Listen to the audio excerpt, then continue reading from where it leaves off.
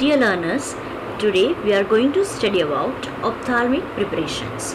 This video divided into three parts. In first part, we will see in detail about eye drops. In second part, we will see about eye lotion and eye ointment. And in third part, we will see how we can evaluate the ophthalmic preparations and what are the parameters for that. So let us start with the lecture. So these are the learning outcome of after attending this lecture. You will be able to define ophthalmic preparations. You will be able to understand essential requirements for ophthalmic preparation, and you will be able to explain of formulation, method of preparation, packaging and labeling of eye drops. In this video, we will see eye drops in detail. Now, ophthalmic preparations. So what is ophthalmic preparation and where we can insert it? So ophthalmic products are the sterile products meant for installation into the eye in the space between eyelids and eyeballs. Means over here we can apply the ophthalmic preparations. It's depend on particular preparation also, but generally we can apply over here like the preparation of eye drops as well as eye ointment. We can say eye suspension also. Now their products must be sterile and are prepared under the same conditions and same methods as per parenteral preparation. So now we will see essential requirements for ophthalmic preparations. So what are the essential requirements? Means how our product should be. So first of all we will see foreign particles. Means all the ophthalmic products should be clear and free from any particles, we can say fibers or filament. Then viscosity, means in order to prolong the contact time. Why we have to maintain viscosity? This is the answer. In order to prolong the contact time of the drug in the eye, what happened? Various thickening agents are added in them. Like we can say polyvinyl alcohol in this ratio, in this range. Then polyethylene glycol as well as methyl cellulose, or we can say the thickening agent. Viscosity means it will increase the thickening, we can say thickness of the liquid.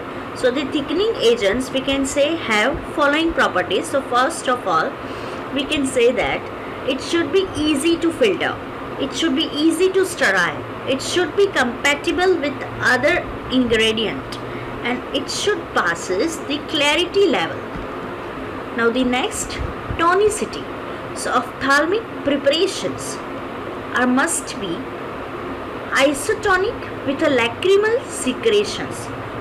Whatever fluid is there present in our eyes, it should be isotonic with our solution. Whatever solution we are going to use, obviously it should be isotonic. It should maintain isotonicity with our fluid which is present in the eye. So to avoid the discomfort and irritation, and this is the range. For example, we can say 1.9% boric acid and a sodium acids phosphate buffer are commonly used as an isotonic vehicle. Now the next is pH of the preparation. pH also plays a very important role in the therapeutic activity. We can say solubility, stability and comfort to the patient. So the tears have a pH near about 7.5. So we should maintain that particular pH. Then the next is sterility. Means the ophthalmic preparation must be sterile when it prepared. For example, Pseudomonas aeruginosa is a very common gram-negative bacteria which generally found in the ophthalmic products, and it may cause serious infection to the cornea. That's why whatever ophthalmic preparation we are going to use, we have to insert in our eyes. So it should be obviously sterile. Now surface activity. So the vehicles, here we can see that the vehicles are used in ophthalmic preparation must have good weighting ability to penetrate cornea and other tissues. For example, the benzalkonium chloride, or we can say polysorbate 20, polysorbate 80 are some of the surfactants which are commonly used. Now ophthalmic products So these are the examples of ophthalmic product. For example, we can say eye drops, eye lotion, eye ointment and eye suspension are generally used ophthalmic products. But as per your syllabus, we have to discuss eye drops, eye lotion and eye ointment in detail. So in this part 1, we have to discuss eye drops in detail. So what is eye drops? So here we can see that here we have to insert eye drops. Why the name is drop? Eye drops are sterile, aqueous or we can say oily solutions or suspension of the drug that are instilled into the eye with the help of dropper. That's why it's known as eye drops. The eye drops are usually contain the drugs having some properties like antiseptic, anesthetic as well as anti-inflammatory properties. Now what are the essential characteristics of eye drops? As we have already seen, what are the essential requirements for ophthalmic products? This is the specific requirement for eye drop that we have to maintain. So they should be iso-osmotic with a lacrimal secretion. Obviously we have to insert it into the eye. That's why it should be iso-osmotic with a lacrimal secretion. They should be free from foreign particles, fibers and filament.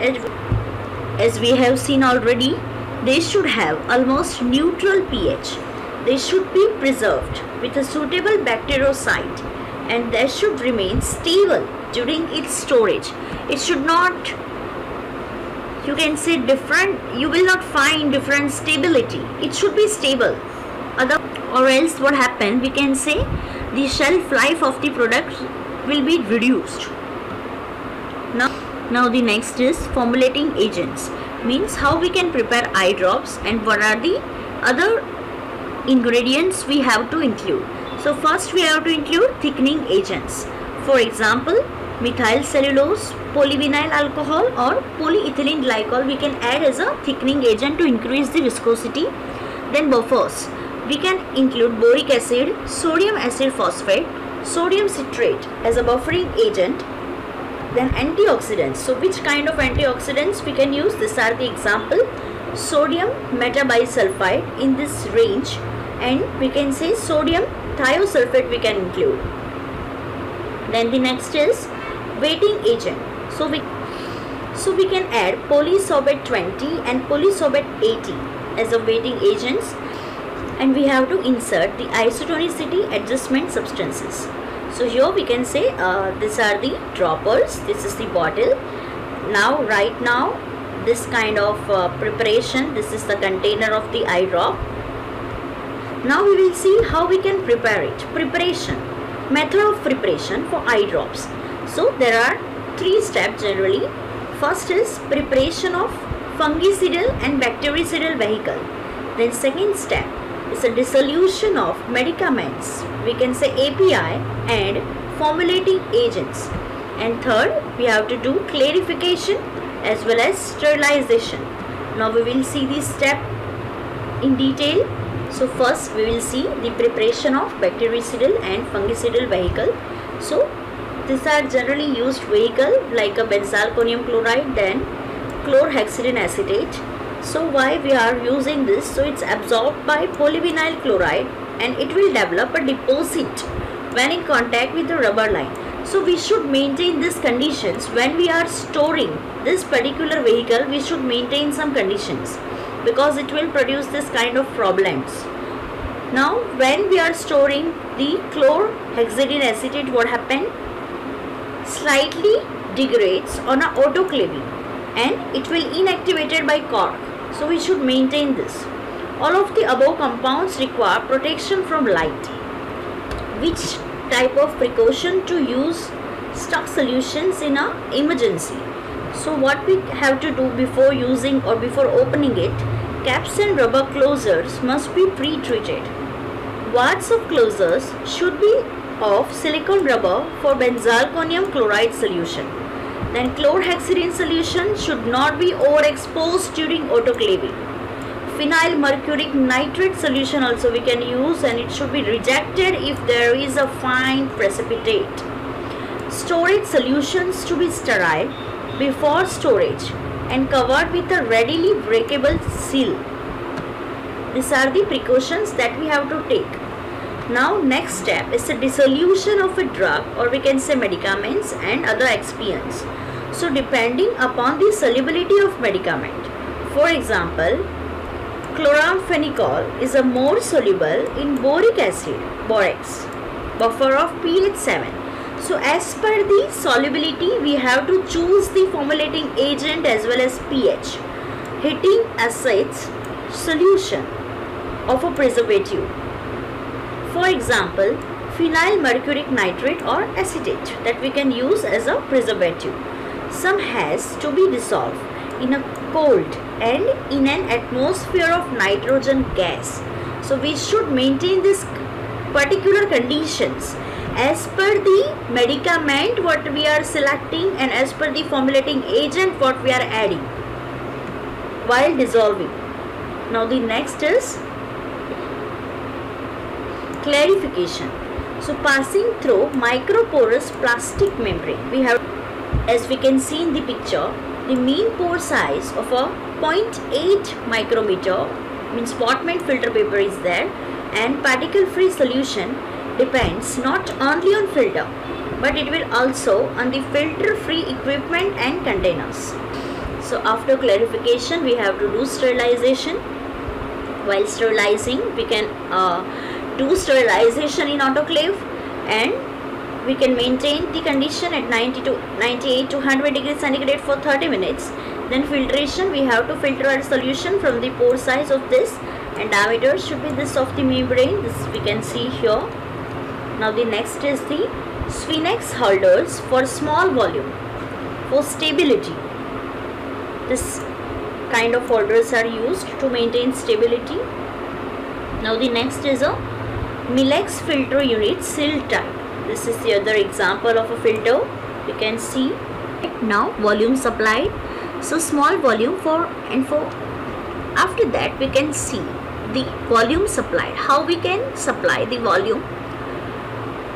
So for small volume, each container not more than 10 ml and separate containers if more than 10 ml. And for large volume, contamination is more and difficult in storing and usage. So particularly the eye drops should be supplied in a small volume, should be not more than 10 ml. Then the next is container. Which kind of container we can use for eye drops? So single application. So minimum unit, multi application container we can use, like a traditional eye drop bottle, whatever we are using today. Then teat bottle and screw cap bottle, or we can use plastic bottle.